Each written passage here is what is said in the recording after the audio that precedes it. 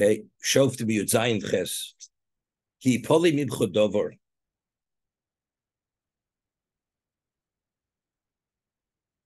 Rashi explains what it means. Ki pole, a pele in Hebrew, is a wonder, meaning you're in wonderment. You have, there's a lack of clarity. Rashi says something which is concealed from you. Ki pole mibcho dover la mishpot. If something is concealed from you, whether it's regarding judgment, bein dom ledom, Rashi explains to determine blood. There's certain blood which is menstrual blood, and other blood which is not menstrual blood. The Gemara tells us in Nido that the 5 hues of red, which are considered menstrual blood, and if it's not within that range, although it's blood, the woman is not contaminated. In the time of Rabbi Lezman Hurkinis, who was one of the Rabbeim of Rabbi Akiva, this expertise to discern between these 5 hues and other shades of red were forgotten. Okay? So being dum ledum. But in time of the Sanhedrin, or time of Moshe Rabbeinu, they were able to, there were people who had that expertise to make that discernment. Being din ledin, whether the person's guilty or innocent. Being nega la nega, or what's considered a leprous lesion, what's not a leprous lesion. Divri rivas b'sharecho,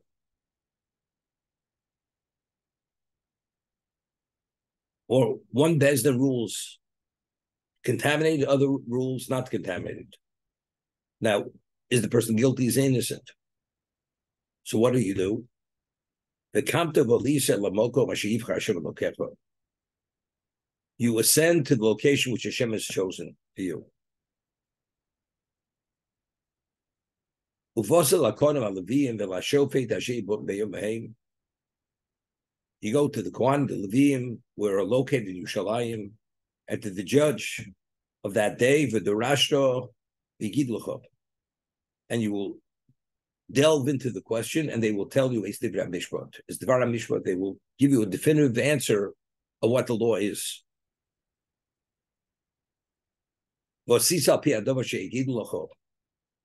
And you will do based on what they tell you. From that location, which is the Temple Mount, which God has chosen, and you must observe whatever they direct you. Torah, asher rucha, well, hamishpot, asher taseh. Based on the Torah, which they guide you, and the law, which they tell you you should do. Now, this is the famous negative commandment about veering from the words of the Chachomim. The rabbis were empowered by the Torah to legislate rabbinic fences, and were bound by a rabbinic fence on a Torah level. You're not permitted to veer from what they tell you to the right or to the left. Now, even though but that's actually what the Torah is saying. That there's a question what the Torah says, but it definitely says when they give you the definitive answer, you're not permitted to deviate, not to the right or to the left. So Rashi, there's a famous chazal here. Yamin is small. I feel overlachal yamin shu small. Al small shul yamin. If they tell you your right hand is your left hand, and your left hand is your right hand. Definitely, if they tell you your right is your right and your left is your left, you cannot deviate from what they tell you. Now, the question is this. If they tell you your right hand is your left hand, and vice versa, you must accept their position. I mean, how can you accept their position? The sun is shining and they tell you it's dark. Right? I mean, it's absurd. What does it mean? Even if they tell you your right is your left, you must accept what they say. Just simple understanding. Very often, a person believes, he's convinced he's right. But if he's open-minded and he's willing to listen, he can be shown that what he believes he's right is really wrong. Because the Bezdin, the High Court, had such a level of clarity, they themselves, or the court in general, these people, they had the ability to illuminate and elucidate things that people are in the dark. So what you believe is right or left. They tell you, no, what you believe is right is really left. And what's left is right. Now, we had in the Chovos Levovos, we'd studied at one time, that a king builds a replica of his palace for his son, the prince, with all, literally, same quality, stonework, architecture, everything. And he put sconces in the walls that you could put torches to illuminate the palace that he constructed for his son. And he tells his son, you look at this palace from the outside, it's a miniature of his father's palace. Beautiful. But without the sconces, lighting those torches in the palace, you can't see where you're going. But this son thought he was smart. He's able to feel his way without putting on these torches. He walks in, and as you walk in, let's say there are 3 steps going down. He falls down the 3 steps, and he injures his arm.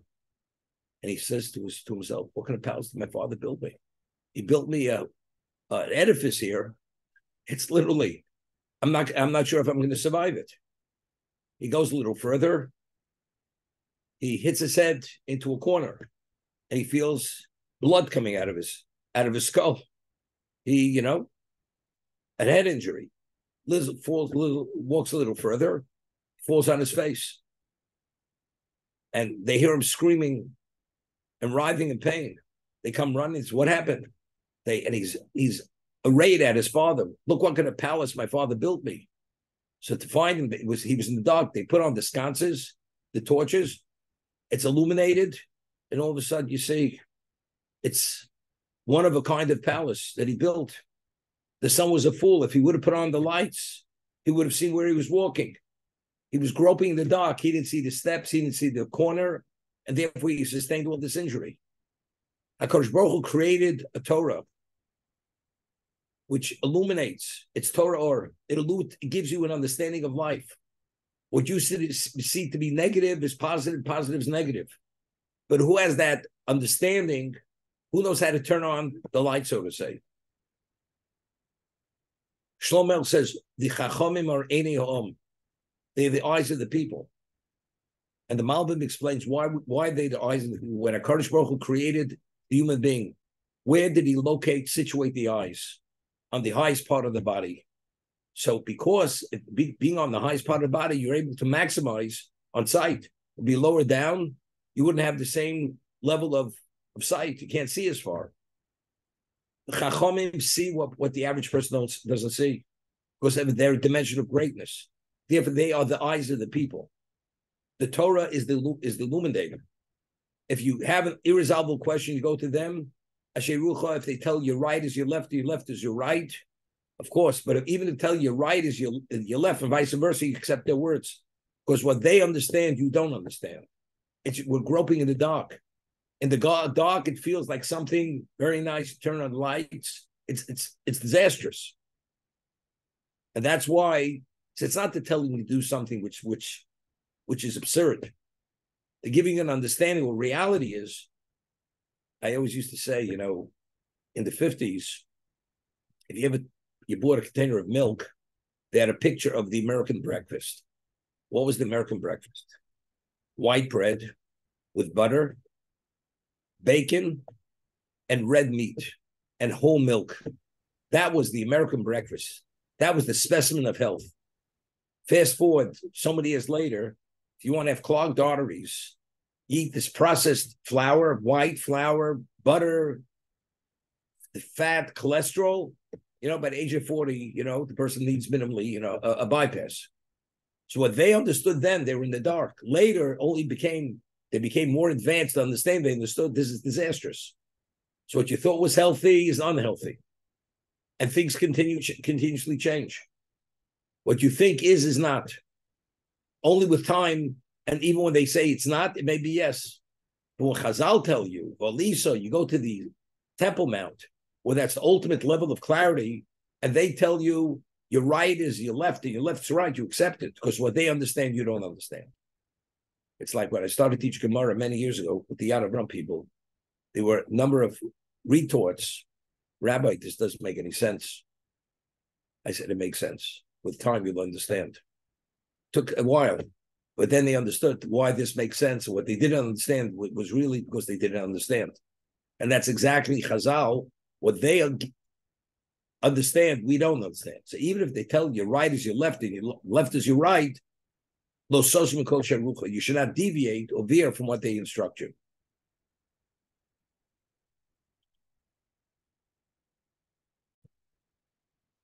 The necessity for this mitzvah, that the High Court of Israel has the last word, it's fundamental to Torah itself. The Torah was given in writing. It's the written law.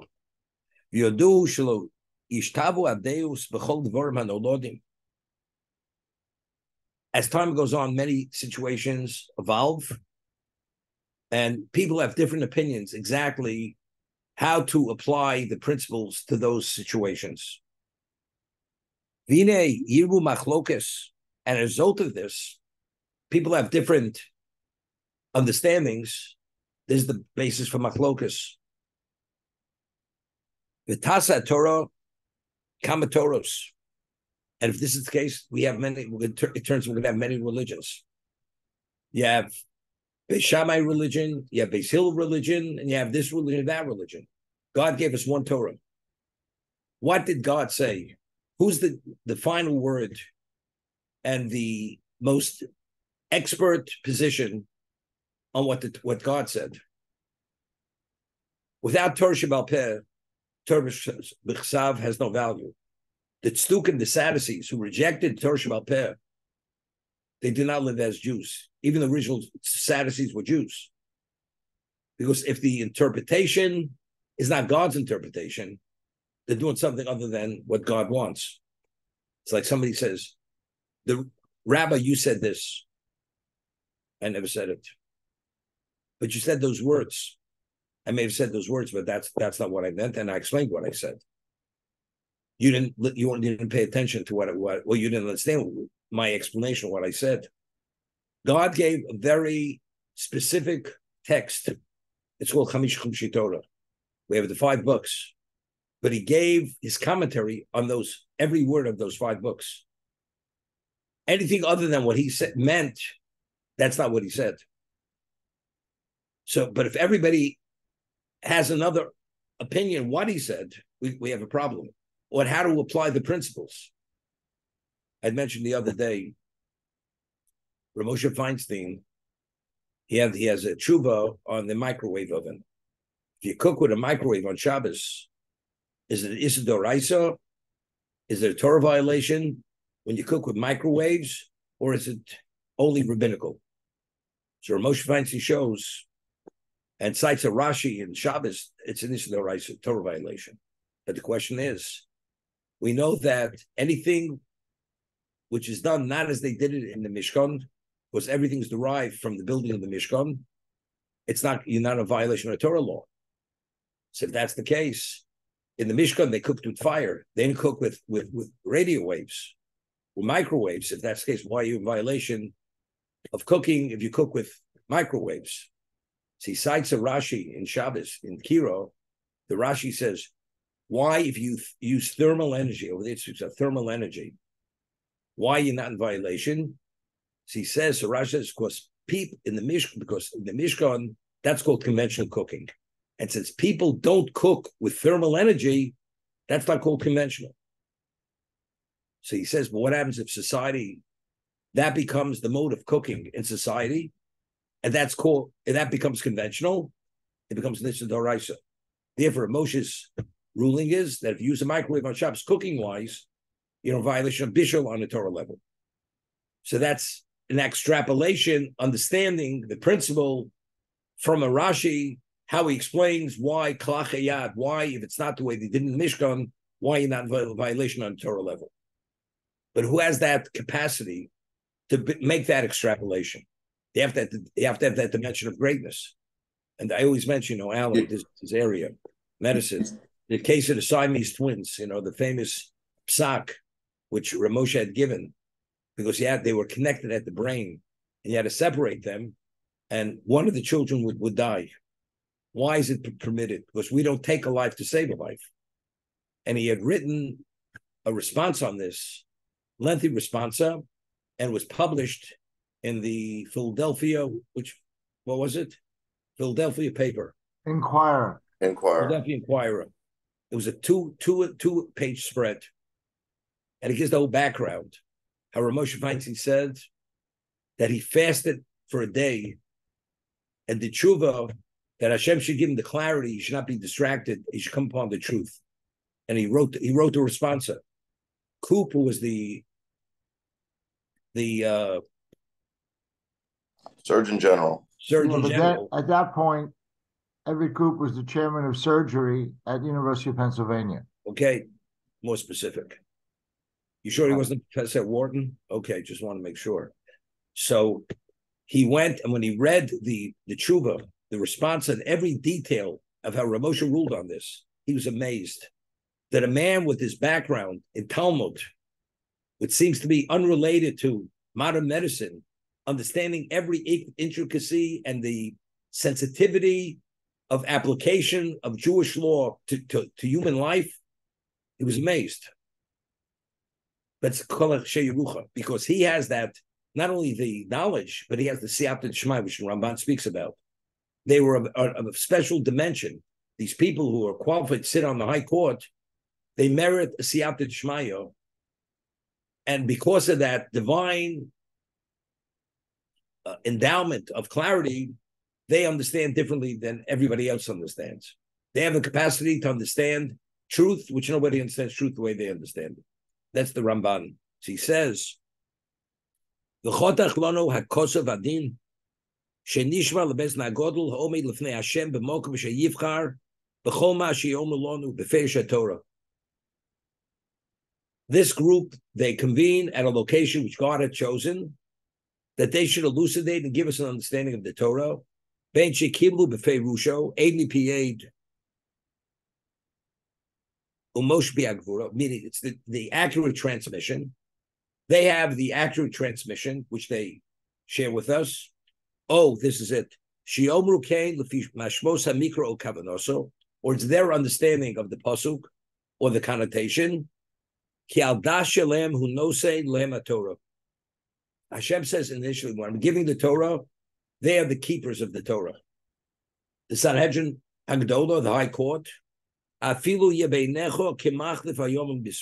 even the way we see it, they're telling us the left is the right, or vice versa.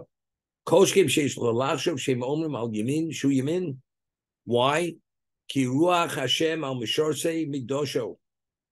Because the Spirit of God is on those deficients who oversee the Migdosh. Lo Yazov is Chasidov. And God will not abandon his Chasidim. La'olam nishru min hatos umin hamichshol. They merit divine assistance to protect them from misunderstandings, from pitfalls. V'loshen sifri afilu marin meinecho alo yamin shu smol al smol shu yamin shma lehem. Even according to your understanding, they tell you to put your left shoe on your right, for vice versa. And it seems to be not right, you listen to them. Because Hashem endows them with an understanding, and because that endowment, they have clarity, which you don't have. But he says, because the Chasidov, he will not abandon his Chasidim, and he gives them that ability to understand, which other people cannot understand.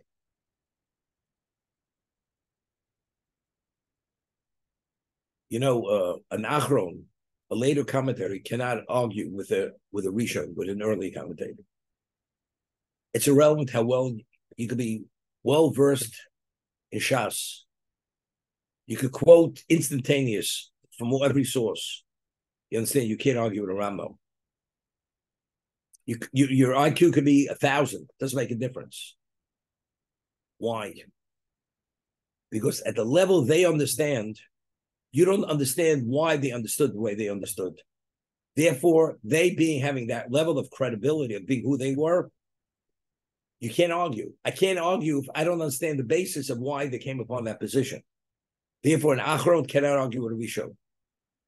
A later authority can argue with it from the earlier era. Even the certain Achronim. The Chofetz Chaim writes that he says that Reb Kiva Eger was the greatest Torah sage from the time of the Vilna Gaon until this time. Nobody was as great as Reb Kiva Eger. He says Reb Kiva Eger, as great as he was, we have relevance to understand who Reb Kiva Eger was. But the Vilna Gaon, we can't even fathom the Vilna Gaon, how great he was. Therefore, to argue with the Vilna Gaon, you have to have a sense of that person to be able to argue, because you understand the basis of his process of thinking. But the Vilna Gaon thought he was like a Rishon, although he lived in a later generation. We can't fathom who he was. As a result of that, you can't argue with him. That's basically the understanding. So the Sanhedrin Gedolah, that he says they're endowed, they convene in the location which Hashem chose, which is the Migdosh, and the Chasidov, they merit an endowment, a clarity, which is only due to that spiritual endowment. Therefore, they have the final word, because they have that level of clarity, which nobody else has that level of clarity. Rebbe, aren't there